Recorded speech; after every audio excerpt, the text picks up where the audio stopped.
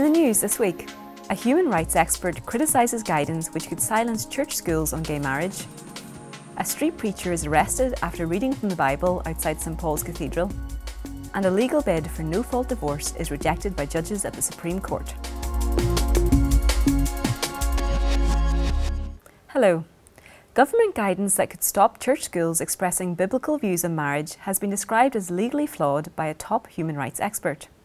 Professor Christopher McCrudden warns that draft guidance from the Department for Education does not give due regard to the rights of Christians.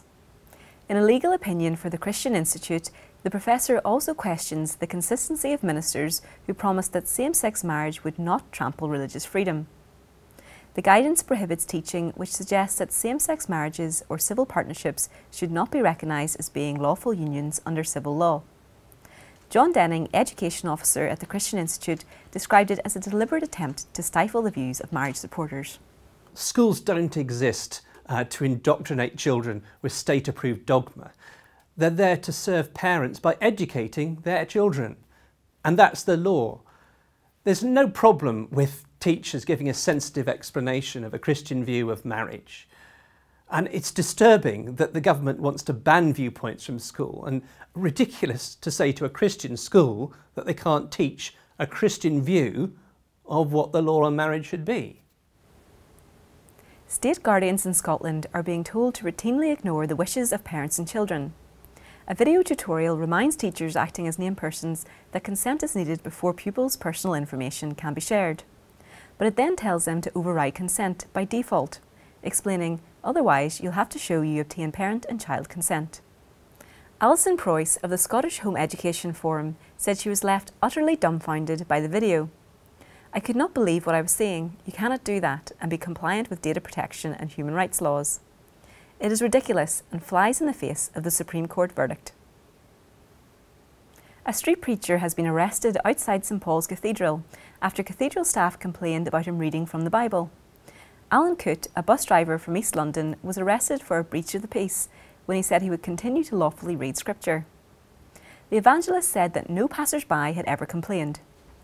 Colin Hart, director of the Christian Institute, said the law affords strong rights but can be misapplied. We do know that wrongful arrests can be made, even though there are good laws which have protected street preachers time after time. When we have defended street preachers, we have always won. This indicates how strong the laws are in this country, but even good laws can be misapplied. And finally, judges at the UK Supreme Court have ruled against a woman seeking to divorce her husband on the grounds that she is unhappy.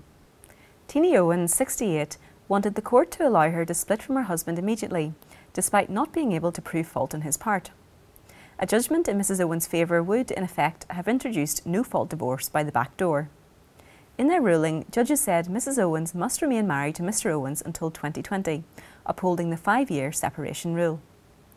Institute Director Colin Hart stressed that keeping divorce difficult is the best scenario for families. Children do best when they live with both their married parents, and divorce puts children at the centre of the dispute between the divorcing spouses. Many people who file for divorce change their minds and go on to have long, happy marriages. Making divorce quicker and easier robs them of the opportunity to reconsider and reconcile. Well, that's all for this week. For regular updates and information on all of our stories, plus much more, visit our website at christian.org.uk. Until next time, goodbye.